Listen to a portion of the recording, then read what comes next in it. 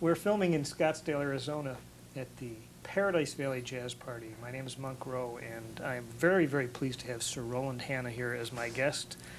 It's my pleasure, Monk. Well, thank you for inviting me. Congratulations on this honor you've got here. Oh, that's really something.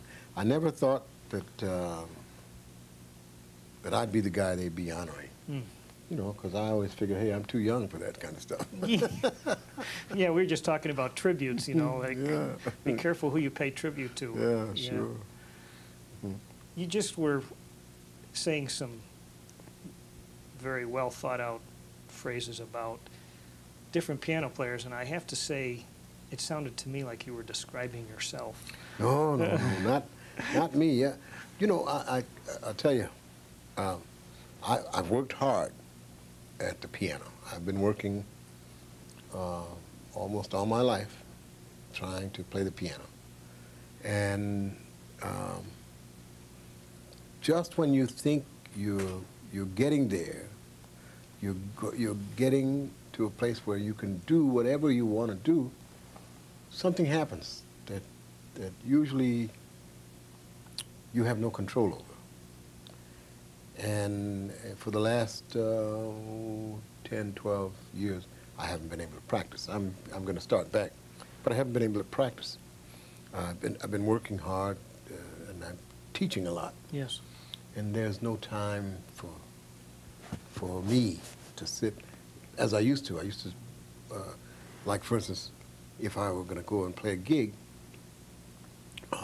say California or Japan, I used to sit and practice Chopin etudes and play Bach and just run through my Mozart or play a Beethoven sonata maybe 2 or 3 times and get my chops up, you know, get my head up, you know. And the reason I practice the classical music is because there's so many nuances and differences and changes to go through, you know, different minds coming together with music. And whenever I would play, I had control over the piano rather than the piano having control over me. But now I don't get the chance to practice. Boy, it's like you've got 5,000 pounds on your back. No you know? kidding. I mean, I still want to do the same ideas and the ideas I do, but they don't all come out. You know? Right. That's why I was talking about those guys like Monty Alexander and what's his name, Petrucciani. Yeah. And there's another one too, another young fella who was a student of mine. Oh boy, names start to slip away. But he's a wonderful player. I explained to him years ago, can't even think of how long ago it was, but it was more than 20 years ago. I said, if you really want to get a control and command, play some Scriabin, play some Fauré, play some Rachmaninoff, play some Chopin. Spend time practicing Chopin. They knew what the piano was about. And I told him just like that, and he took me to heart. And the next thing I know, he had a beautiful album out. Fauré, Chopin, Rachmaninoff. Wow, be darned. Yeah, it was great too to hear that. You know, yeah. He took the chords and form and shape of the pieces. And he paid tribute to these guys, you know. I thought it was wonderful. Yeah. Isn't it curious that a lot of classical musicians are enamored sometimes of what a jazz player can do. At the same time, a jazz musician looks at what they do and well, you know, it always seemed to me that the guys who really are the giants are the composers who recognize how important it is to improvise. You know, Rachmaninoff was a great improviser. Anton Rubinstein was a great improviser.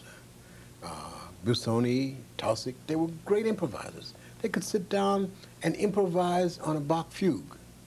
You know, it's anybody who plays the fugues, they know what I'm talking about. They know how difficult it is to do that. But they were also people who analyzed constantly. They were never people who just played notes. And that's the unfortunate thing, that sometimes young students don't get the understanding that you have to know the form, the shape, the harmonies, and you have to go beyond triad harmonies. See, some classical people never go beyond triadic harmonies. When they do begin to understand that there's more than just passing tones and upper neighbors, well, then they start to, you know, make really good music. Yeah. So when you play Mozart or Beethoven, you're most likely recognizing the harmonies as they go by. Yes, all the variations and nuances that are put in. Like, for instance, in the Appassionata, the last movement, Beethoven is using the diminished chord over a pedal point, you know. Well, that flatted ninth that we call today in jazz, that Beethoven may not have called it a flatted ninth, but he certainly heard it the same way we're hearing it now, you know. And there are certain things that happen in Mozart. Mozart also was a guy who loved to make flatted ninths, but he would move them right away, you know. See, they were afraid of society, more afraid of society than we are today. They were afraid of overlords, people who would come and stop them from playing music if they did music a certain way. Look at Haydn, Franz Joseph Haydn, the Farewell Symphony.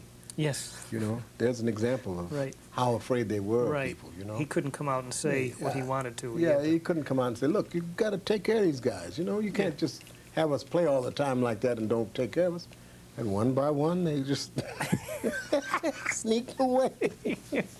I mean, I can imagine that happening. There's a funny story, and I hope it doesn't hurt anybody's feeling. But once I was working with Lionel Hampton. We had taken a gig with him at Rodney Dangerfield's place in New York.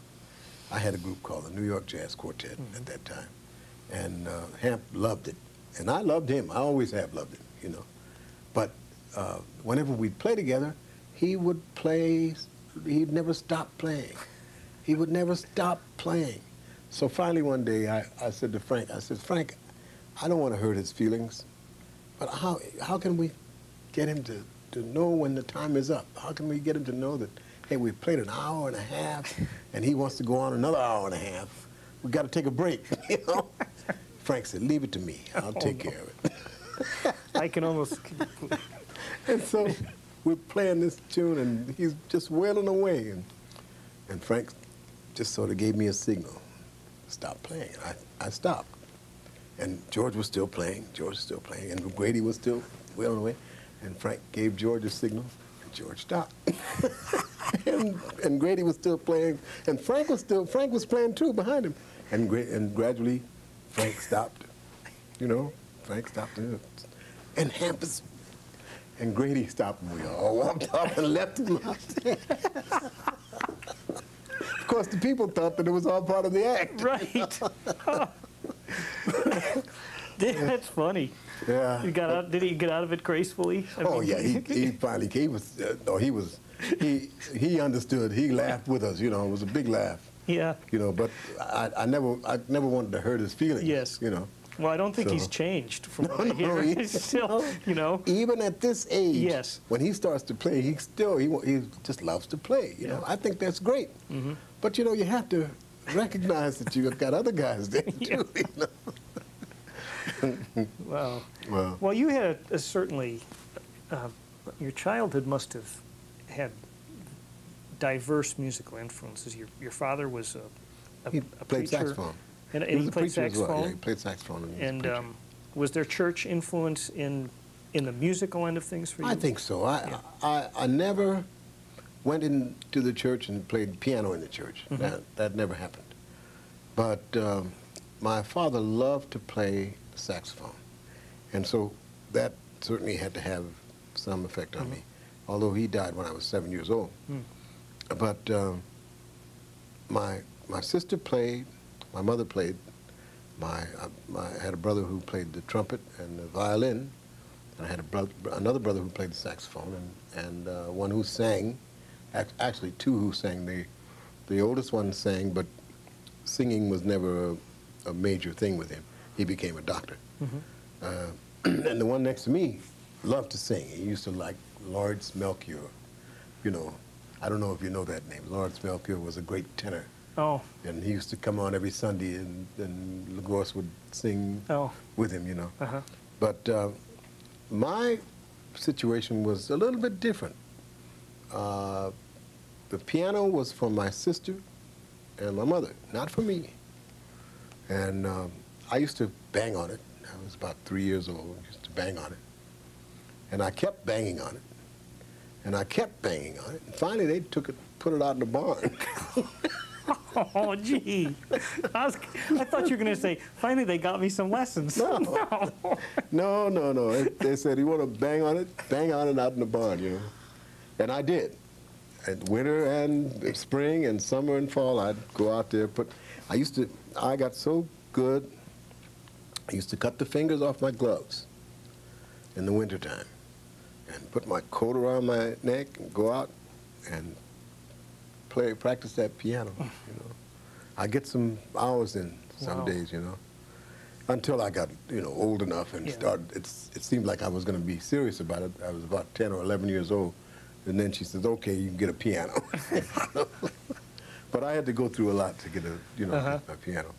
When I was about 11 or 12, I met Tommy Flanagan in high school. And Tommy was he was really the first guy to open my eyes to jazz. I had heard jazz, but I didn't care too much for it up until about 11 years old. And when I heard Tommy play, I went right up to him and I said, what kind of music are you playing? You don't have any music in front of you. What are you doing, you know? He said, don't you know about Charlie Parker? Don't you know about... I said, Bud Powell? Who is Bud Powell, you know? Finally, because I would sit, after he'd play, I'd sit right down and play a Chopin etude. And he'd say, you got all this from this music, you know? So we just exchanged ideas, and it was Tommy who influenced me, really, to play jazz, you know? Said, hey, do you know the changes to the blues, you know? We were at Northern High School. It was a long time ago. I hate to think of how long ago it was, you know? But no, the church, although it had an influence, it didn't have a direct influence, you know?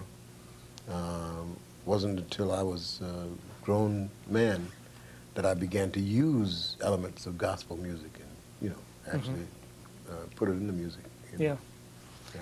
Did you have aspirations to become a professional classical pianist? Yes. And at some point I did. When I was 16 years old, I made a promise to myself to become a concert pianist. Didn't know that I was going to go to the Korean War.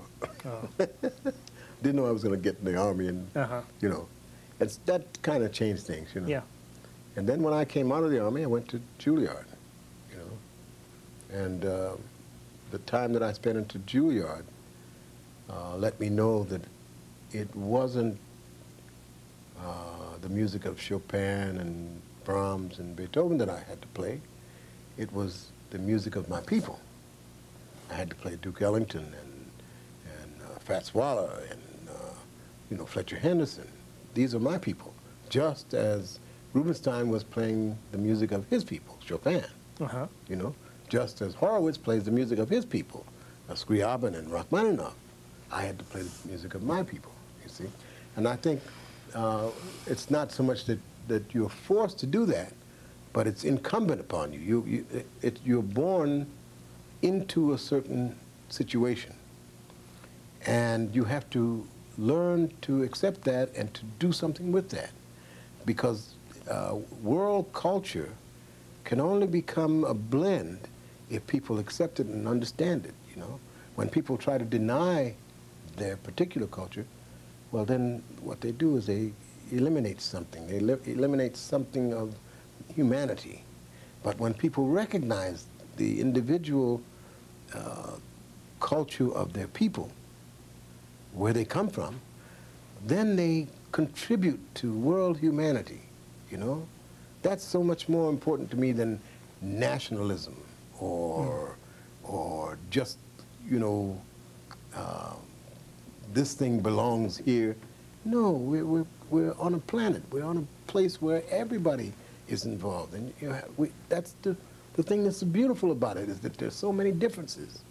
And we all have to contribute to it, you know? And so that was like an awakening to me, you know? I like to call it an epiphany because, you know, when I was young, nobody ever talked to me about that kind of stuff. You know?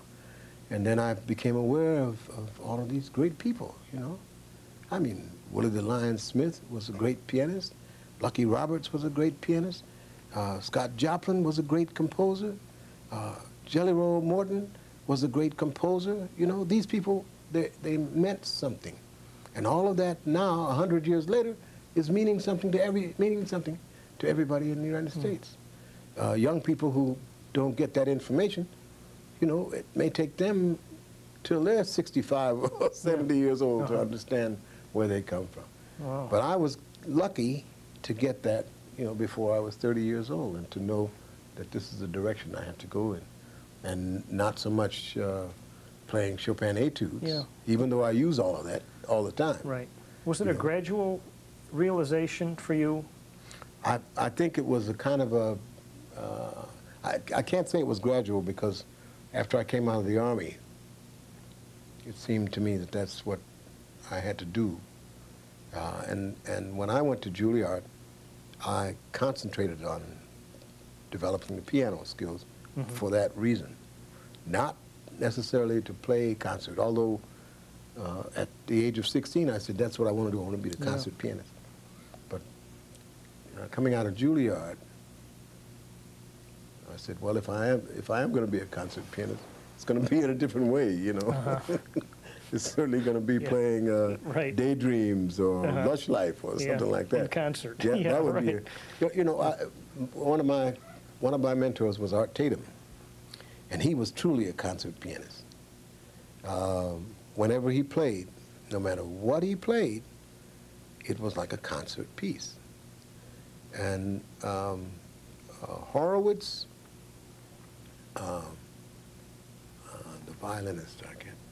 Anyway, 3 famous concert musicians went in to hear him play one night, and they came away saying, if this man had wanted to be a classical pianist, he probably would have been the greatest classical pianist who ever lived, because he would make up all that music on the spot. It's unbelievable, isn't it? Just and it's still, this is like 45, almost 50 years after his death, there still hasn't been anybody else to do that, you know. So he was sort of a mentor for me, you know. I said to myself, I want to be able to do something like that, you know. And I've been at Aaron Copland School of Music, I've been training people to do just that, you know. I have a young fellow by the name of Jeb Patton, who is going to be in that same vein. He's a wonderful player. Wow. You know. Plays with the Heath brothers. You've probably seen him. Okay. And haven't noticed, but he's in that same vein. Were you sent overseas for the Korean War? I went to Alaska, and I went to Hawaii. I played Rhapsody in Blue in Hawaii. And up in Alaska, we didn't do very much of anything. You know? But I was in Fort Lewis, Seattle, you know, mostly.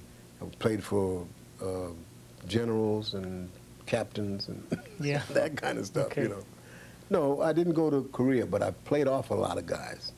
When I was in the war, I used to play cello, and I would go, instead of playing cymbals, which is what they had me doing in the band, I would take my cello out and we'd go to the boat, and I'd have to be there, so I'd take my cello and I'd play the guys, and they'd look down and say, playing the cello down there. I played Pepper off. Who else did I play off? I played a number of guys off. You know, I was part of the band, so we had to do it, you know. Wow. Well, after this change of career, perhaps, you proceeded in a short number of years to play with a really wide variety of people, from Benny Goodman to Charles Mingus. Oh, yeah. In the space of about a year. Yeah, as a matter of fact, the same time, during the same time. Okay. Benny Goodman came about as a result of, you know, I think Teddy Wilson or somebody said no, he was supposed to do the Brussels World's Fair or do a tour in Europe. And somebody that he would normally call canceled and said no. And so he had the idea to call Juilliard and see if he could get some young person. And it just so happened that I was there at the time. And one of the teachers, the dance instructor, was a friend of Benny's. She was a friend of Muriel Zuckerman. And I used to play dance classes because I was always improvising. And she recommended me. So I went up to Benny Goodman's house, and it's a funny little story that goes with this. He lived on 66th Street, just past 2nd Avenue. And I got to his apartment, and I was just so nervous. The guy at the door said, "Can I help you?" I was so nervous. I said, "Yes, I'd like to see Mr. Tommy Dorsey, please." And the guy said, "You mean Benny Goodman, don't you?" I was just so nervous. Oh, that's funny. But I never told Benny that. One of those bandits. No, it's a good thing, I think. Well, anyway, I went up and played for him. You know, he asked me to play a couple of tunes. I played "Love for Sale" and something else, something I think Yesterdays. And he said, "Okay, so you'll be okay." And then we had rehearsals. You know, I met Arvell Shaw and Roy Burns, and we went up to Stamford, Connecticut, and rehearsed up there. And then I did the tour. I think I had to get permission from the school to take off and do the tour because although I wasn't graduating, it would have some reflection on my grades. So I told Benny, I said, "Benny, I'm not sure they're going to let me do this, you know." So he called the school. "No problem, Mr. Goodman," you know. And he called from Europe after we were there. They extended the tour. And he called from Europe, said he won't be back for his exams. Can you give him his exams in June? Now, school ended in May. Yeah. And they said, "Mr. Goodman, no problem. You know, it's just a, you know, he could do whatever he wanted to do. You know, wow. It didn't matter. You know, I got back. They gave me the exams. Good. No problem. You know, no. And soon after that, this was in 1958. Soon after that, I had met Mingus before in 1957 up at some sort of camp. We were playing summer festival, and Mingus came up and sat in. And after I got back from Brussels, Mingus called me and asked me if I'd come and work some gigs with him. So it was the same year, 58, 59, and I was still off and on with Benny until he hired me on a regular basis. And then around 1960, March or February or March, Sarah Vaughan called, you know. Her bass player, Richard Davis, had recommended me to her, and I went out with her, and that was fantastic. That was the greatest experience I ever had musically up to that time. Yeah. I learned more with Sarah Vaughan than I did in all the 5 years at Juilliard, you know. But she was just, you know, she had amassed so much information in her singing, and by playing for her and hearing chords and, you know, the way she could, she passed that right on to me. Just taught me the kind of art of listening to harmonies, you know. She could sing in one note exactly what harmony I was supposed to play. Ooh. Yeah, she was a scary lady. Mm-hmm. You know, I'll give you an example of how scary she was. We were at Berlin, opposite Count Basie's band. She she got worked up one night, and she just sat next to each horn player in the reed section and sang their parts to one of the pieces. Each one. She just moved from one to the other and sang their part. That's how great she was. Wow. You know, I don't know anybody who could do that. You know, but she just sang that while they're playing. She was singing right next to them. You know, and I was following her, listening, just amazed that you know, that lady was a genius. You know? She was born genius. Excuse me. We played once a recording session for Billy May, and she sang The Green Hills of Summer. And they went over it 19 times. Each time she sang it impeccably differently. Now I was in the session. And just, you know, that's what I mean. That's how great she was. And each one, I think that's probably why they never put the record out, because whoever had to listen to it couldn't decide which take was the best take, or, you know. She sang it 19 times, not because anything was bad, but they wanted to see if they could get more. Wow. She was amazing, really. You know. Each one of these people, from Goodman to Mingus, and I guess Sarah, had a reputation as being a taskmaster. They were. Was it a positive experience for most of it for you? I think so. You know, to answer that question, I have to go back and remember my relationship with Benny. Benny was a great clarinetist. He could play any music, classical or jazz, but he had some restrictions on himself. You know, he wouldn't allow his jazz to be as free as it could have been. He was limited to the chord changes that had been played. He was not open to fresh chord changes. If you tried to do anything a little different, he'd say, "Oh, no, no, no, no."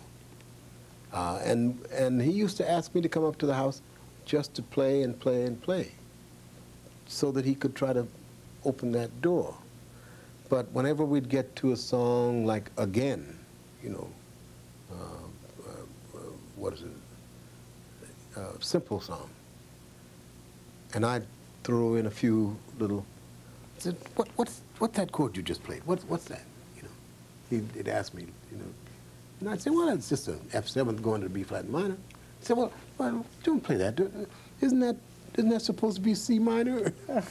Oh, no kidding. You know what I mean? Yeah. He couldn't adjust to things like that. And Mingus, on the other hand, was a taskmaster in terms of getting guys to play a certain way for him. You know, he didn't have that kind of schooling where he could tell what was supposed to be played. That's why he kept practicing the piano. He was still trying to get his harmony chops. He used to call me late at night and ask me how to play a certain bridge or whatever. But the saxophone players that he had, he used to give them a hard time. He'd tell them, no, you got to play the New Orleans type jazz. You got to do this, you got to do that. Oh. You know. Was there a lot of singing of parts to you? Yes. You had to like try to yes. get them that yes. way. Mingus would sing out parts. He'd sing out the things he'd want. He would. It wasn't until later that he started to work with Cy Johnson. He was working with Jimmy Knepper first, you know, and Jimmy Knepper used to help him to write out his parts.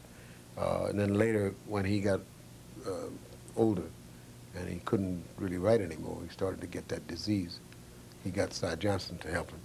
But when Knepper was working with him, he'd sing things to Knepper, and Knepper would write them down, and then they'd put it together. And he used to do that to me if he wanted a certain chord. He'd sing a certain thing and try to play the bass note, and then I would give him the chord and tell him what it was, you know, because he didn't know. You know, as great as he was, sometimes he didn't know the chord.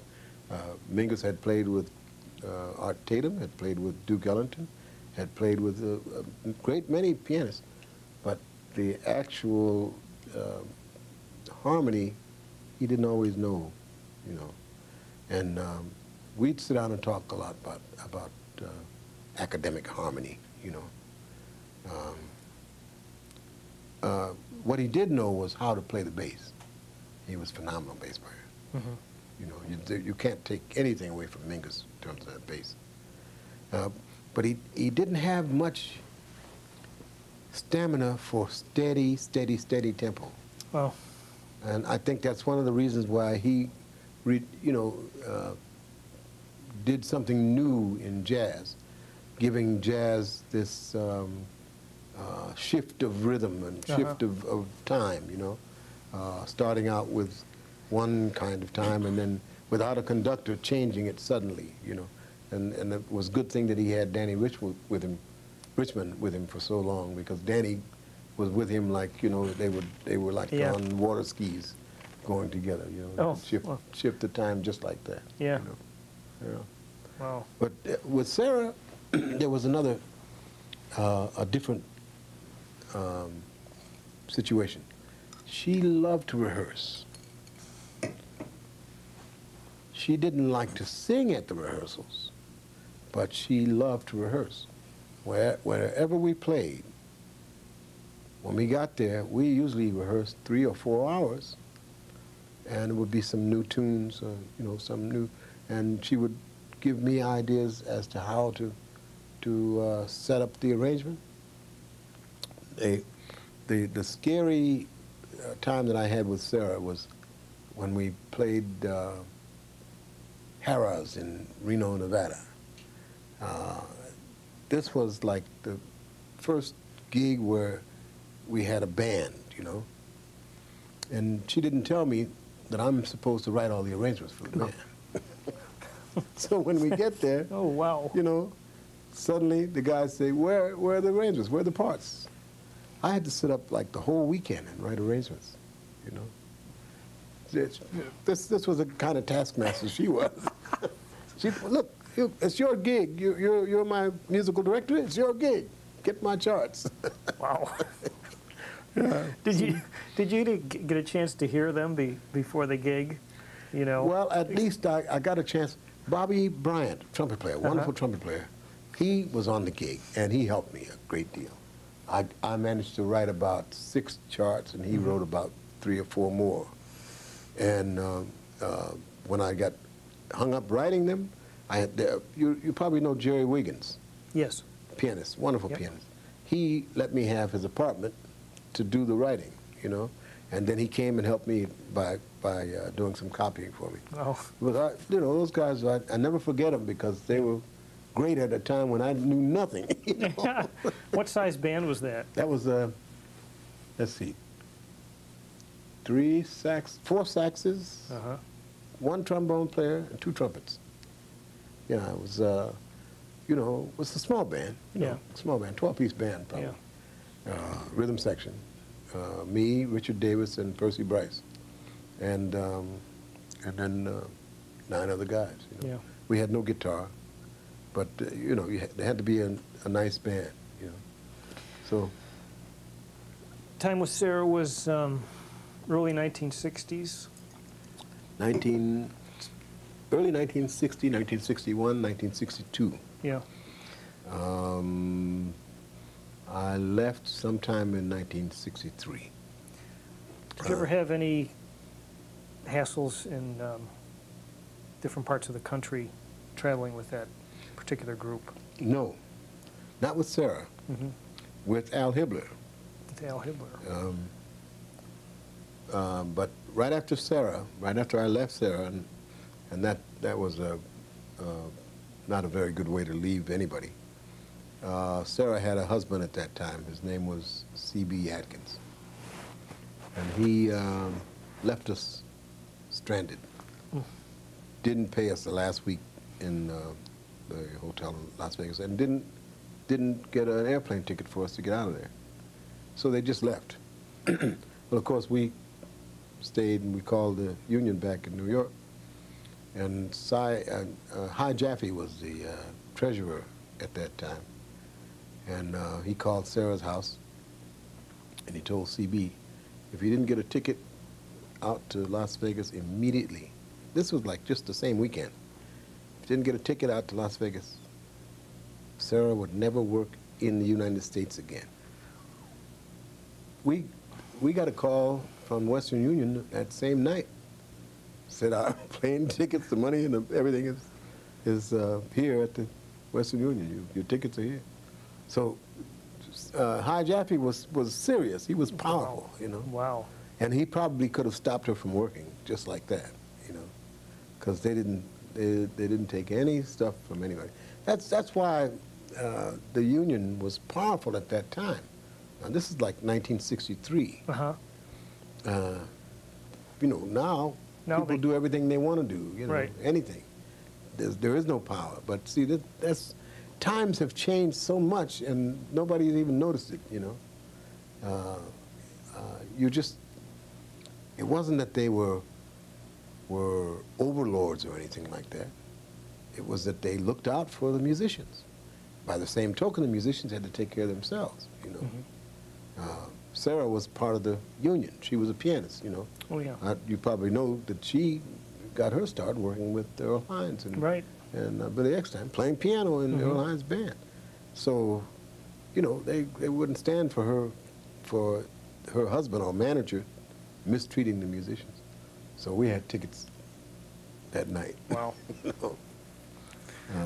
But anyway, to answer your question, I worked with Carmen McRae right after that and went back to some of the same places that I played with Sarah. That was a good experience. But then when that ran dry, I went to work with Al Hibbler. And Al Hibbler and I were we're in Miami, Florida, playing at a hotel, bar type place that had a restaurant. This was in 1965. And as a matter of fact, this was the same year I met Monty Alexander. Monty came in that same night, played with us. I told him, I said, look, this is my number. You come up to New York. I'll get you some work.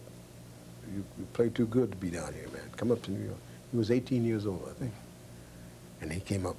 Anyway, after we got through with the gig, Al wanted to get something to eat. Well, we were in the bar, and the restaurant was right next door. You go out of the bar, and you go right into the restaurant. And we were staying in the same motel, you know. We get into the restaurant, I lead Al into the door, and instead of walking all the way in, we sat right there by the door. The stools were kind of high for me, you know. Well, it wasn't too high for Al, it was high for me. So I kind of ambled my way up there, and we're sitting there for a while, and nobody shows up. Finally, I said, waitress. And she came over, and she says, we don't serve the colored. Just like that. It caught me off guard completely because we've been playing all night long, you know. And no sooner than she said, we don't serve the colored, here comes two great big cops in the door. They walked right in. Says, you're having trouble here, Annie? And Al said, Roland, let's go. You know, we got off. We went right back into the bar where we were, you know. It was kind of a close call because I was a hothead in those days. I was a young nut, you know. I mean, like I said, these two great big guys were as tall as the lamps. They could have swiped me out with one blow, you know. But I had kind of a hot temper in those days. That was, you know how we are. Well, those were active days, too, in civil rights, you know. Yeah, there was a lot going on in those days, you know. And Hibbler took part in some of that, all that walking. And I never did. I didn't take any part in any of that except to give lip service, you know. But I think those people did a fantastic job to lay their lives on the line, you know, to get people to recognize that, hey, the Civil War is over, 100 years, you know. Forget about that stuff, you know. Right. I don't know if they'll ever forget it, you know. I hope. Yeah. 1970, well, tell me about your knighthood. Oh, that was a great experience for me. In 1969, I had been with the Thad Jones Band for about 2.5, not quite 3 years, because Hank started with him, even though Thad and I talked about my being part of the band before he hired Hank. When he finally did it, he hired Hank. Well, Hank was busy with the television and couldn't do it all the time, so every time he couldn't do it, he'd call me and say, "Roland, would you take over for me?" And of course, I took over. And finally, in sometime in '66, I had a lot of students. I told Hank, I'm busy. I got students. So if you can't do this gig, let me know so I can arrange to do it every Monday, you know. So Hank said, "Okay, you got it." And I started working with the band. And this association with the band, it sort of branched out. A lot of people began to hear me play. And one night in my studio on 73rd Street in Manhattan, somebody called and asked me if I would consider coming to Liberia to play concerts. And of course I said yes immediately. There was no money involved. No, they had no money to pay, but they needed some people to play. And it turned out that they were asking people from various countries to contribute, you know, their art in a concert situation, so they could raise money to build a school. I see. In Monrovia. And I was Jimmy Randolph, or James Cheatham. I don't know if you know that name, but he was an actor in Guys and Dolls on Broadway. He's a singer. And we went together. We met several people from Turkey, people from Germany, people from France, acrobats from Italy who did, you know, live wire. So it was not a circus, but they put on a show, and we were part of the show. We would perform songs from Randolph's Guys and Dolls, and then we'd sing pop tunes or whatever. And we went there for 1 week, and the thing was so successful, they kept us for another week. So we stayed in Liberia and moved from Liberia to Senegal to Cote d'Ivoire. We went to Guinea-Bissau.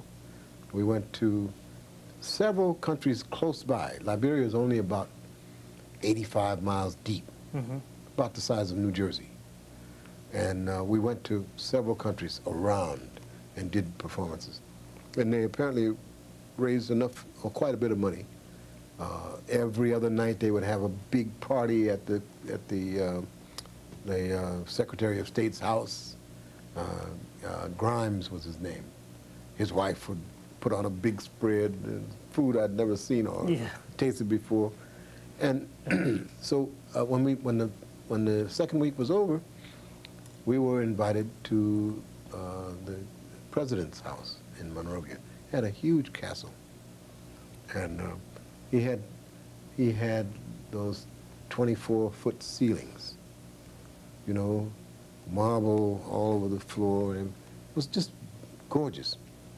And he had myself and Jimmy Cheatham to come there, and he asked us if we would. He said, "Since we can't give you money, would you accept knighthood?" Well, of course I said yes. So that's how that happened. And when I came back home, we got a telegram for me to come down to Washington, D.C. to the consulate, Liberian consulate, and bring my family. And I went down, and kneeled, and they dubbed me Sir, you know, Knight Commander, you know, that's what it is. And that experience, it gave me a great big, huge emblem that was around my neck, and somehow that disappeared. Oh. I didn't lose it. I think somebody just took it. You know, it had a great big, you know, emblem on it, and colors, you know, the colors of the Liberian flag. And I don't know where that is now. Yeah. But the plaque, I have that. You know, my wife hangs that on the wall. You know, but I'm very proud of that because it means so much more than money. Mm-hmm. You know, the money would have been spent that week. Yes. Yeah. You know, but this has lasted for 30 years, 31 years. You know. Wow. So that's how that happened. You know. Did the citizens of those countries respond to what you played? Yes, the people would come, and most of the time they were young people. They were children between the ages of 8 and 17 or 16. You know, they would respond, yes, and sometimes they'd come up and try to talk to us and ask us, you know, how did we learn, or how long have you been playing, or questions like that. You know. Yeah. Oh yes, they responded. Yeah. Jimmy Randolph, I don't know where he is now, but he was quite an open singer, open person, and he had a tremendous personality. Being an actor, they would gravitate to him, and the overflow would come and ask me a few questions, you know, because I'm the accompanist, you know, in that case. But I think he handled everything very well. They really liked him. Really, he was sort of like a Paul Robeson type person, you know, just big voice, great big smile, happy man, you know. Big. Jimmy's a tall guy. He wasn't. He's about 6'2", 3", something like that.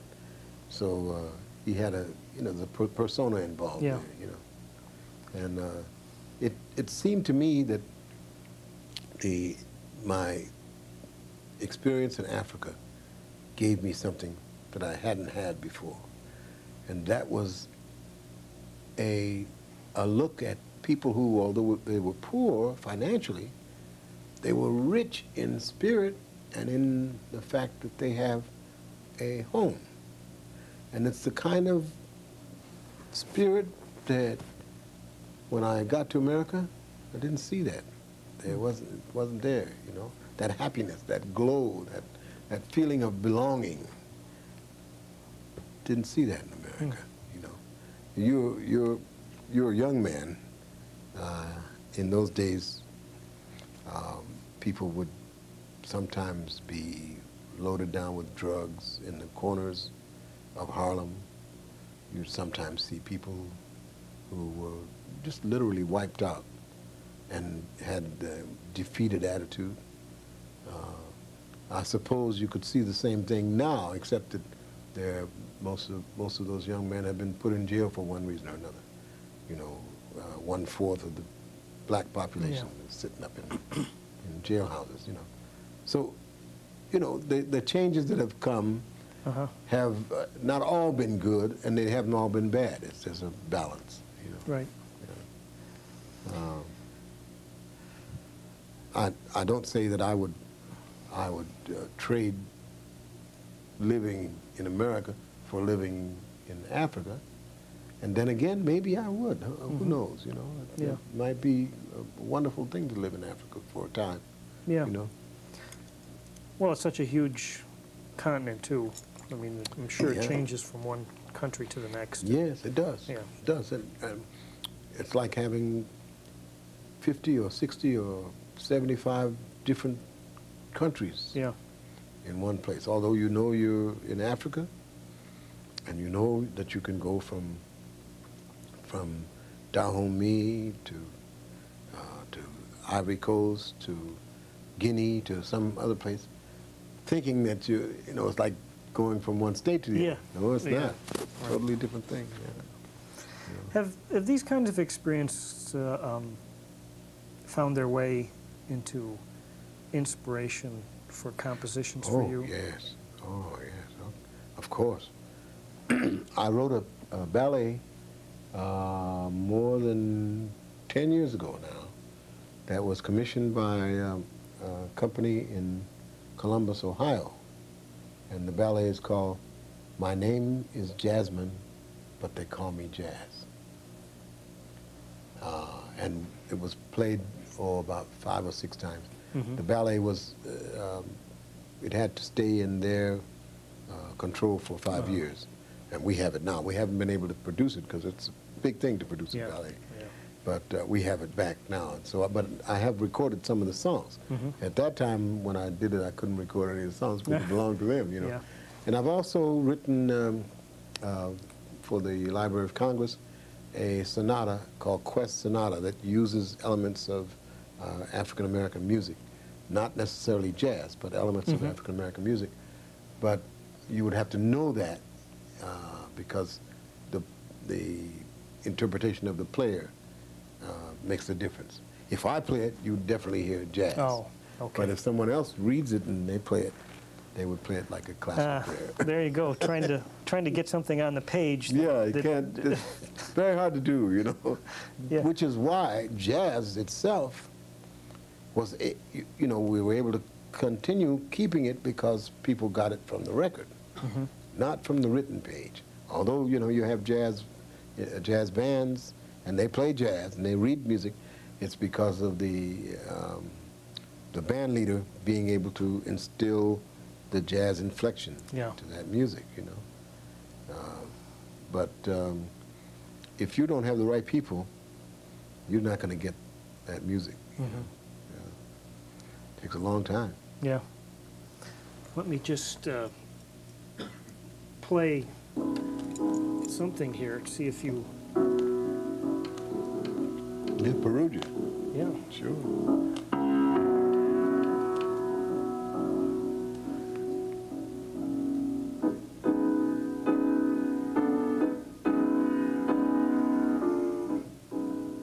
Nice chords. I like it.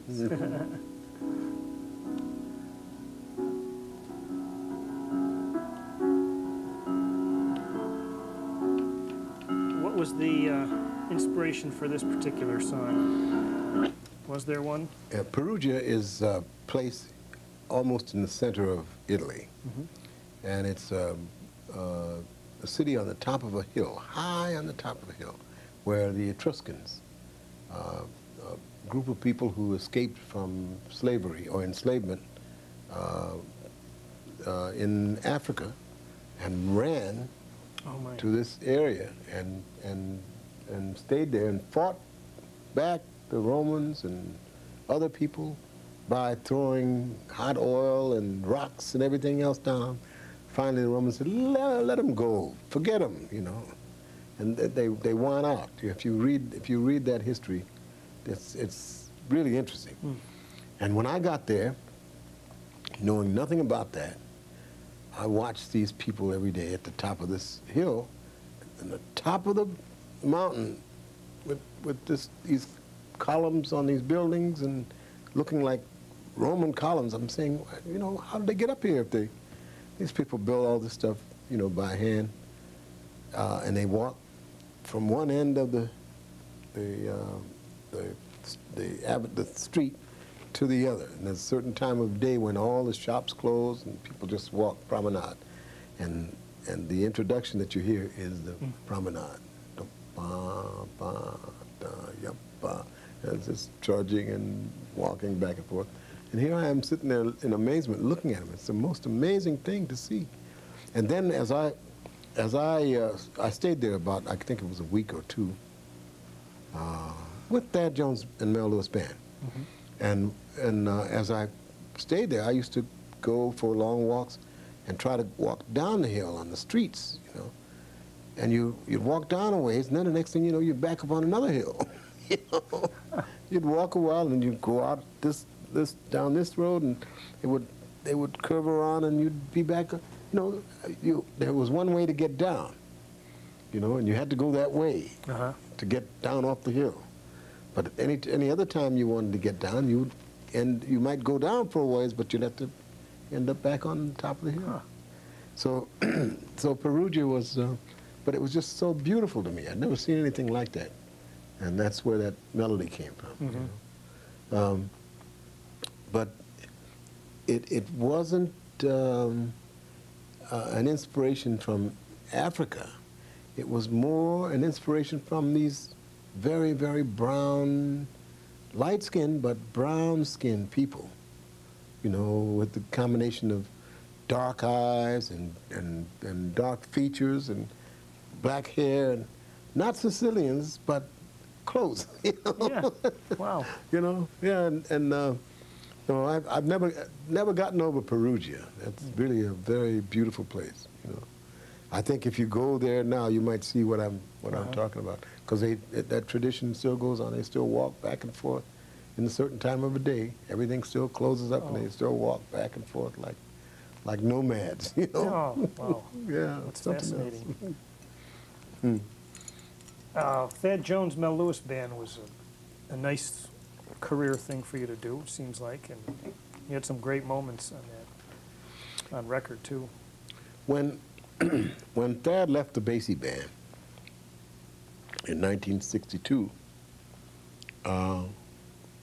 we were neighbors living in the same town. And I had known Thad since the 40s from Detroit, Pontiac days, you know. Thad lived in Pontiac, I lived in Detroit. And when he left the Basie Band, he got a gig at Columbia at CBS. His brother Hank was a pianist for Arthur Godfrey, and so Hank got Thad a job with the house band there. Yeah.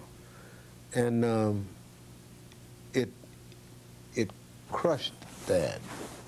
He had to have a job, but that wasn't the kind of job he was hoping that there would be something playing jazz.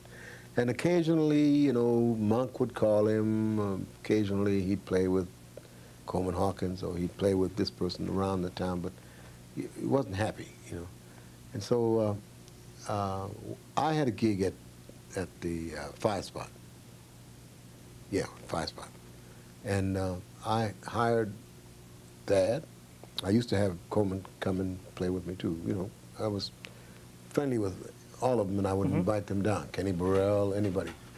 And so Thad came and played with me on a regular basis. He came several times, and one night we were playing, and some Japanese people came in, and they were looking for a group to go to Japan to make a movie.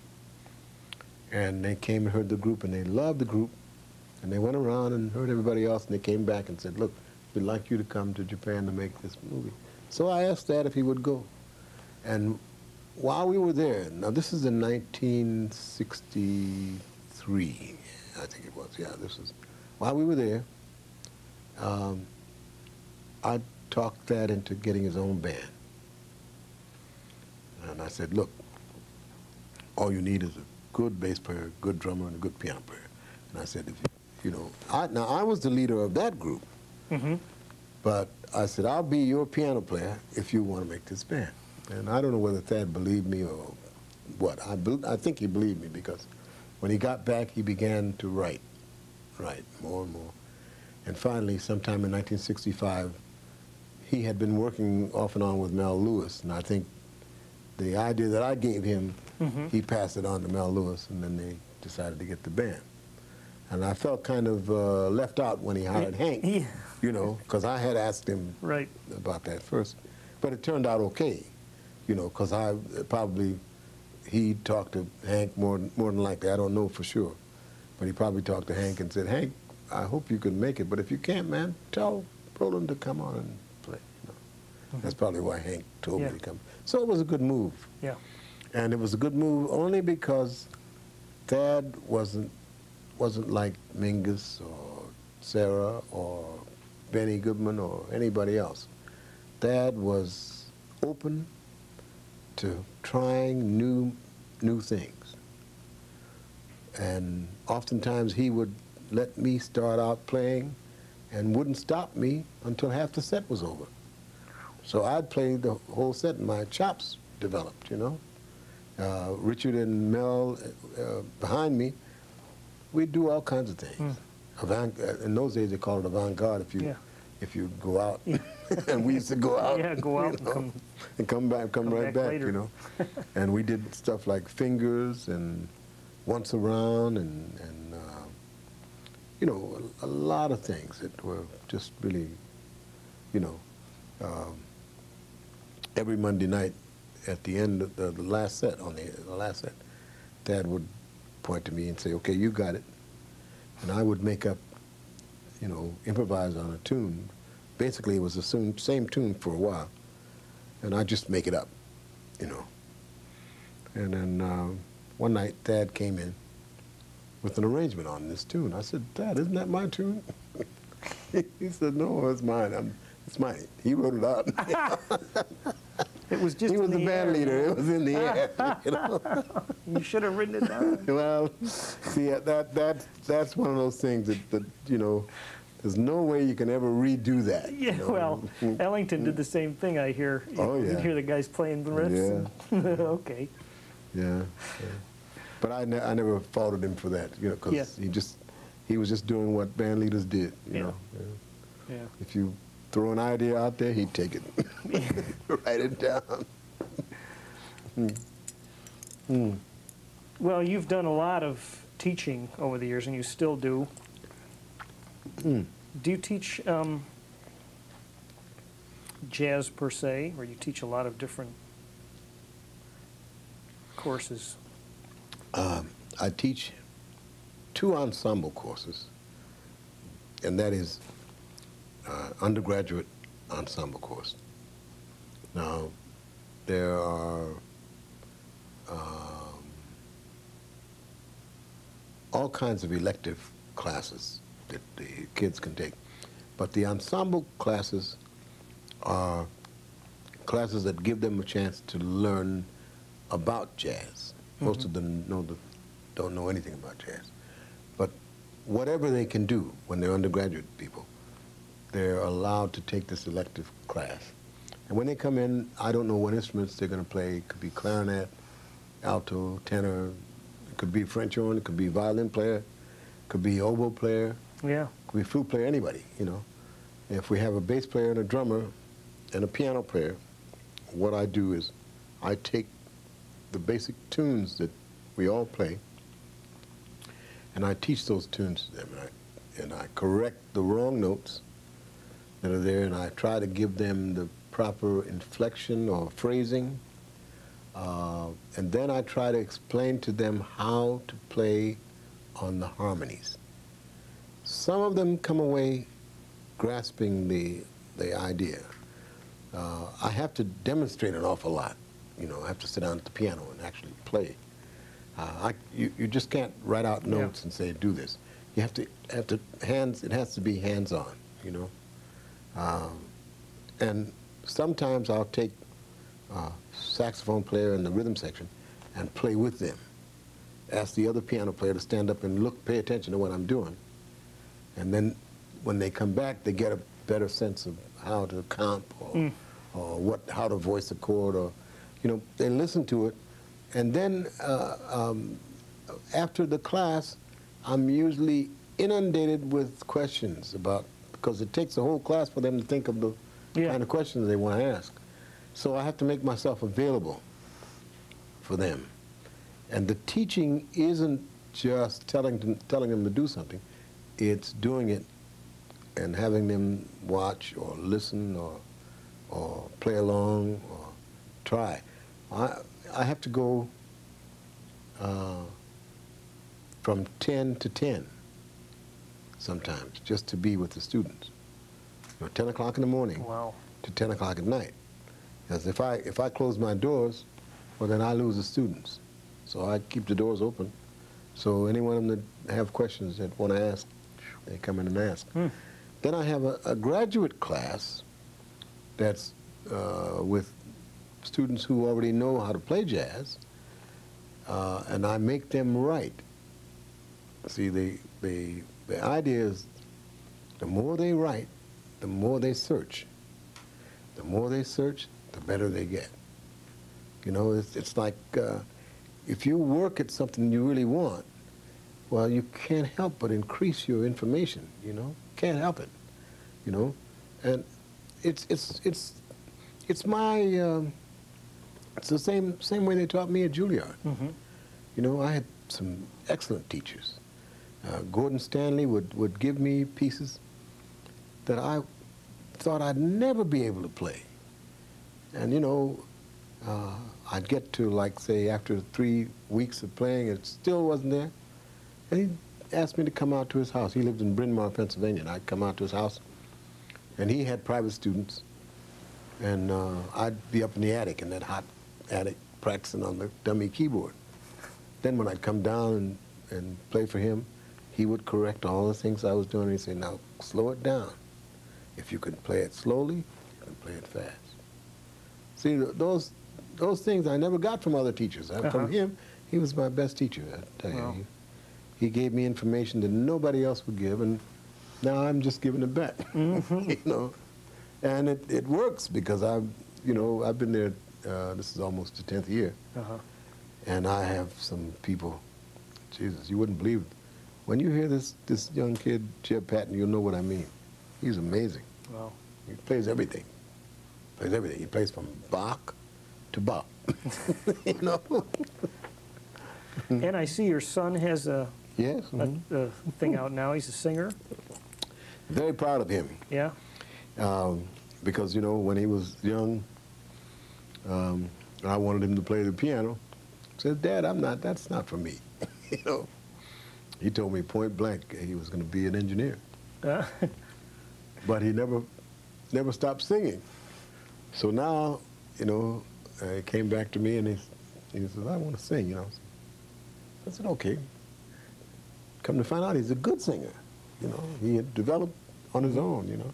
Sometimes your kids have to go away and, you know, get their own thing, you know. I'll try to remember that. And, you know, some people, they don't let their kids go, you know. But when he told me he wasn't going to be a piano player, I said, hey, I'm not going to force you. Right. You know, and he had to live his own life. I can't live his life for him. But his singing is, he's not operatic, and he doesn't sound like Billy Eckstine. He has his own sound, and he's just naturally musical, I guess, from being around me in my musical situation. But he's naturally musical, and when you hear the record, you'll know what I mean, you know. Right. And what I did was I took several of my students, one by one, and I infused them into the recording session, so that I would have professionals and my son and the students as well. It's a great experience for them. Yes, it is. Absolutely. One, the guitarist, he's a wonderful guitarist, named Stan Young. Young fella. He really is a young fella. He's 25, 26, something like that. You know? And he was just, when he heard the record, he couldn't believe how good it sounded, you know. You know. But I'm still doing that, and I'm planning to do more. We have one coming out on Jeb Patton. We plan to do another one. We've got one. I have a young saxophonist by the name of Hideyeki Aomori. He's the son of the young bass player that I have on this record now. We're putting out another one on him. And I plan to do some things that won't include me, just the students or just the new people. But on these first four, it's been me with everybody else, you know? And me with Michael. You know, Michael is Michael Hanna at home with friends. You know? Well, it's been a great conversation. Well, thank you. You know, I have to say, listening to one particular solo you played today, that you really have what I consider to be a composer's sense of, in your improvising, you know, that there's a great use of mixture of chording, you know, rhythmic things, and you did something just in octaves. Oh. You know, one octave delayed off the Yeah. other, and I mean, it's a great device. And it I just worked really try well. to use material that sort of either, I can't say needs development, but develops itself. I try to let the music develop itself. That's what I try to do. When I make a conscious effort at it, it doesn't work. Uh-huh. But when I make a feeling effort, in other words, when I let the music flow out, then it works. You know, and whatever I have to do to get it out, it's not so much that I'm forcing the physical part. The physical part happens, you know. Like sometimes, you know, I can hear repeated notes. Well, fortunately for me, I had teachers who taught me how to play repeated notes. Because otherwise I'd be trying to do it with my wrist, and you can't do that. You know? Yeah, right. But they showed me how you do it with your fingers. And you just do it. And so now I've practiced enough so that it's natural. Right. And those things come out not because they're technical, but because it's part of the way I hear now, you know.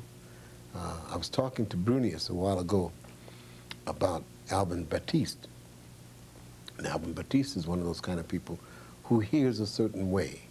And having studied his clarinet so much, he does things very naturally, you know. I don't know whether you know him. If you do know him, you might know what I mean.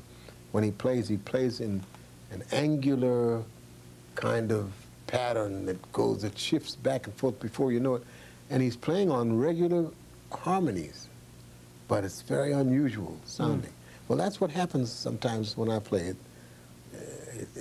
It develops, but I never know how it's going to develop, you know. Never know. Right. It just happens on its own. Well, thanks for thinking of that. Well, somebody called it jazz was the music of surprise, so I guess that's where mostly good surprises. Well, Yeah. anyway. Well, keep it up. It was, Talked a long time. I didn't realize. Well, it was a pleasure. Yeah, thank you. I enjoyed it. Thank you very much.